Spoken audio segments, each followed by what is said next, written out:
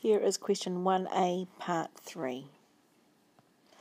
So we've got our tree diagram at the top with all our different combinations of our first and second harvest, and then going to export, market or factory. So that's we've got that there.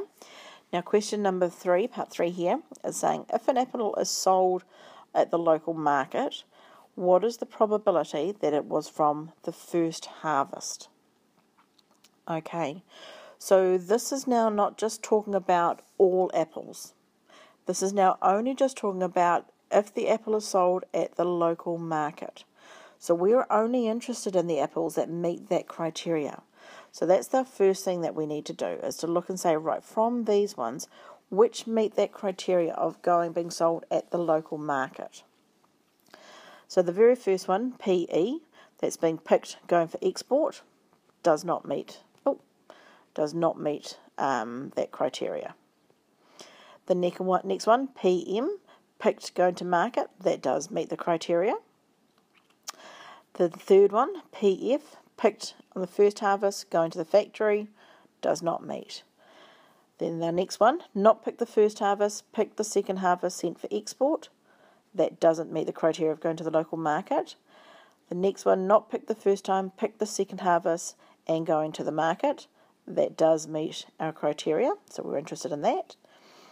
This next one, not picked the first time, picked in the second harvest and going to the factory, that does not meet the criteria. And the last one, not picked the first harvest and not picked the second harvest, again, doesn't meet the criteria. So what we want to do is we can say, well, what is the probability that that this apple went to the local market to be sold? And we've got two possible ways to combine that.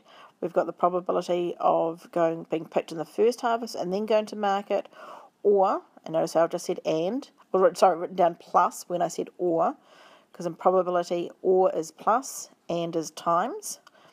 The second option is that it was not picked the first harvest, picked the second harvest, and then sent to market after that. So I'm going to add those two probabilities together, and that's going to give me 0.217 plus 0.03255, and that will give me a probability of 0.24955. Okay, so what I've found so far is I've just found this first part. I've said, well, what is the probability it's sold at the local market? Now, this is a condition. This is the subgroup, so I know now the size of the subgroup, that the apples that were sold at market make up 24.955% of all the apples on the trees. So we want to know what the probability of it coming from the first harvest is.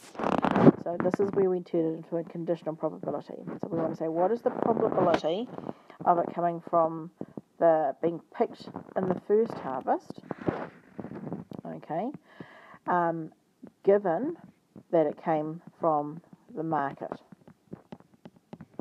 Okay, and that's where we can say, right, from our two possibilities there, which one of those, we've got a PM and an NPM, which of those combinations meet the criteria of being picked the first harvest? And the only one that does is the top one here, the 0.217. That was picked the first harvest and then sent to market. The other one does not meet that criteria. It was picked on the second harvest, not the first.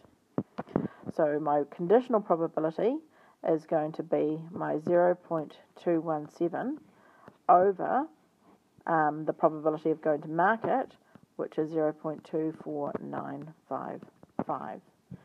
And that gives me a value of 0.8696, rounded to 4 decimal places.